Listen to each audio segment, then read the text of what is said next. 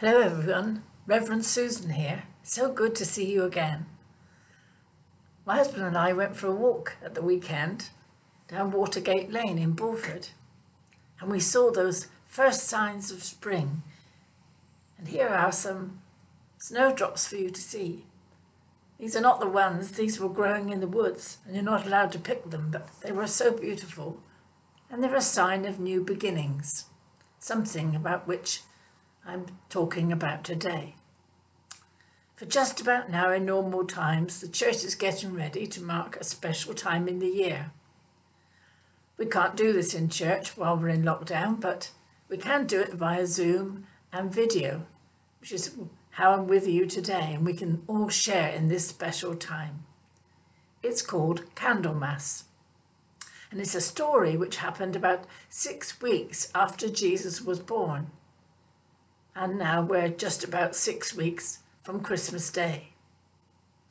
It's a story about two very old people, Simeon and Anna. They spent all their time in the temple in Jerusalem, the place where everyone gathered to pray. But they didn't just come once a week or once a month. They were there every day. And Anna even slept in the temple. They were waiting and waiting. What were they waiting for? They were waiting for God to come and help their people. Because they looked around and they saw that people were very unhappy. Roman soldiers had come and marched into their land, and they had to do what the soldiers told them to do.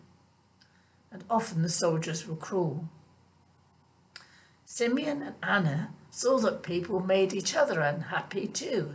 They treated each other badly, as if they didn't matter, especially people who were ill or poor. It wasn't right.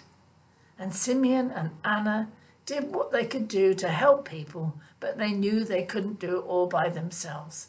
They needed God's help.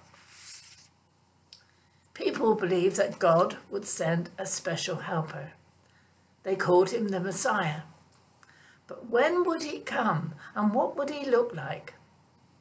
All day, every day, Simeon and Anna watched and prayed. They looked at all the people who came to the temple, but none of them was the right one. Then one day, a little family, a man and a woman carrying a baby, came into the temple. The baby was about 6 weeks old. And it was baby Jesus with Joseph and Mary.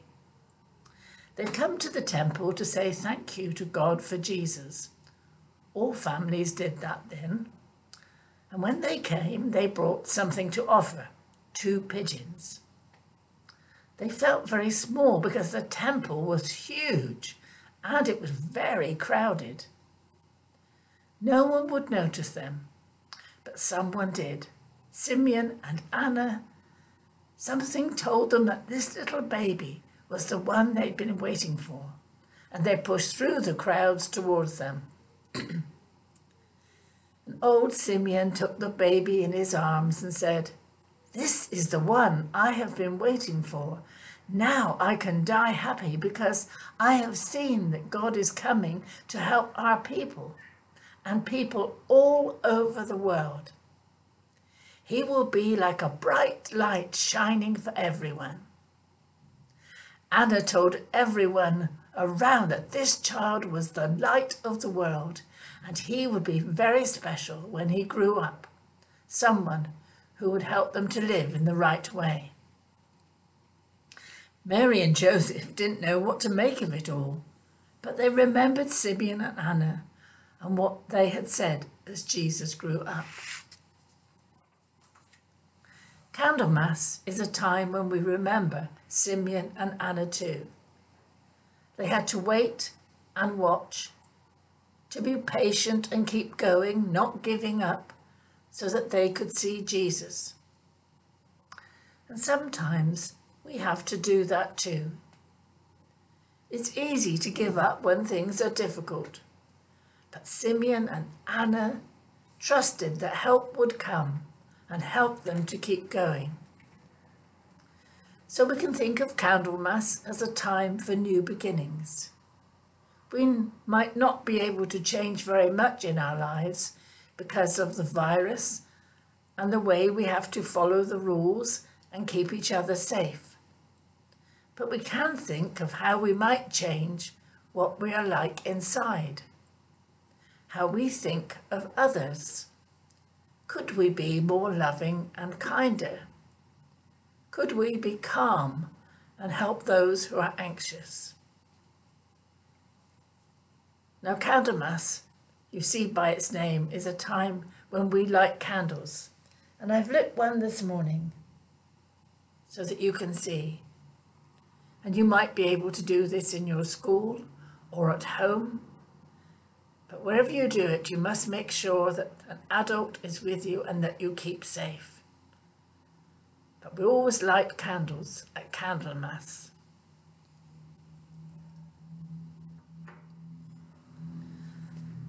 So let us pray.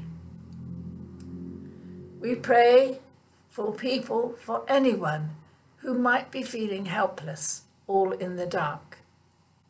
We pray for our families and friends and ask for help to keep going.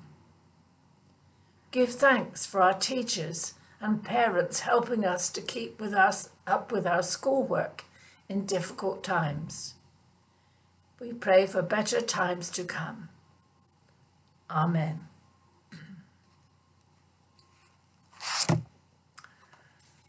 This morning I thought I'd just sing a chorus of a song which you may know, and it's called Light the Candles Round the World.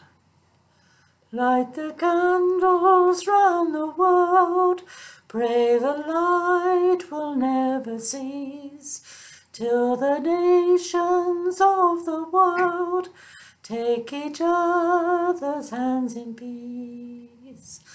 Light the path and show the way, every boy and every girl, make the light as bright as day, light the candles round the world. Lovely to speak with you. Keep safe, keep happy.